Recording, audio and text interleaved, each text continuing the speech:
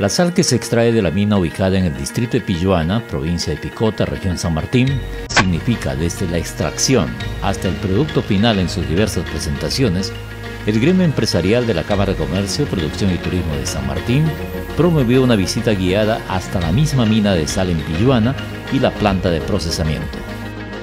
Previo registro y con las medidas de seguridad respectivas, los visitantes hicieron el recorrido de una parte de la concesión y pudieron visitar uno de los puntos de extracción de donde se saca la sal natural de origen volcánico. Hemos hablado de la formación geológica de esta mina, de toda esta área, de las 1000 hectáreas que tiene como concesión actividad sostenible con el medio ambiente. Quedó demostrado que para llegar a las vetas de sal rosada de gran calidad existe un arduo trabajo donde los extractores tienen que excavar varios metros. Encima de ella empieza lo que es la primera capa que les decía, la lodolita, que es la piedra que se ha disuelto por el calor del volcán. El trabajo fuerte que se realiza aquí en Mina es liberar la veta de interés, que es la veta de color rosada. Liberar esta veta ocasiona semanas de trabajo para liberarla y también semanas para poder hacer proceso de selección. Durante la visita guiada participaron también los socios comerciales de sal amazónica, quienes destacaron las características de sal natural que es única en la Amazonía y el Perú. Hemos tenido una fase inicial porque empezamos más o menos 2 o 3 años atrás.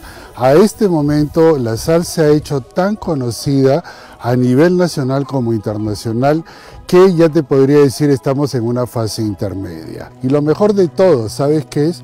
Que es un producto de la región San Martín, es un producto típico, es algo que no lo vas a encontrar en otros lugares. Este proceso es bueno porque es un proceso de vulcanismo, no es un proceso de sedimentación, por lo cual marca bastante lo que son los sabores en sí. ¿Qué es lo que hemos descubierto? Y es lo que quiero hacer hincapié, que con esta sal, cuando tú lo pones en la sal, en las carnes, empiezas magras y gruesas, lo que hace los minerales, porque es 99.6% de pureza, con 84 minerales dentro de su composición química, abre las hebras. Al abrirlas, las va deshidratando y al deshidratando va suavizando la carne. Por eso es que yo siempre digo, para usar esta sal tienes que darte el gustito. ¿Y cuál es el gustito?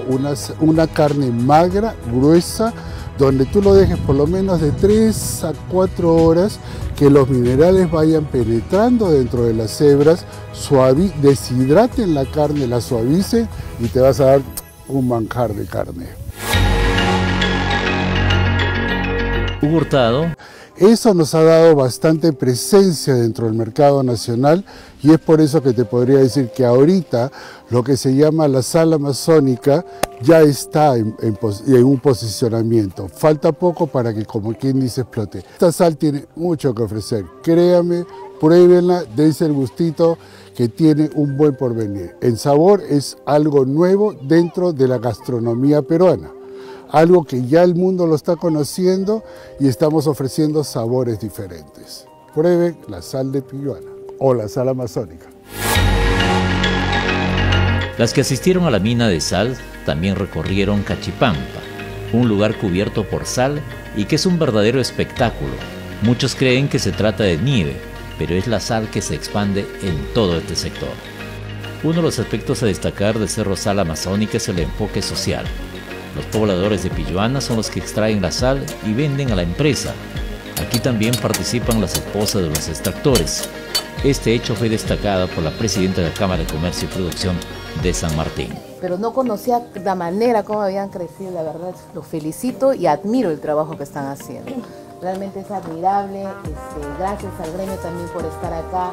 Gracias por compartir todo con nosotros la información y sé que muy aparte del trabajo social que están realizando, la investigación que están realizando, el trabajo con la comunidad que es importante, hemos visto desde los ronderos, la población y todo, yo creo que ese tipo de empresas que son sostenibles y aportan a la sociedad, esos son el tipo de empresas que nosotros necesitamos y que nosotros necesitamos convertirnos, porque pensando en los demás, ahí vamos a ir creciendo también nosotros.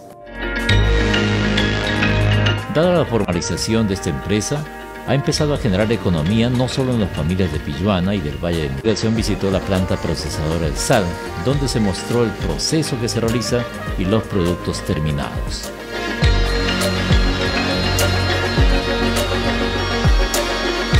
Con la degustación de platos típicos, donde se utiliza la sal rosada o sal amazónica, que le pone el sabor a la gastronomía regional.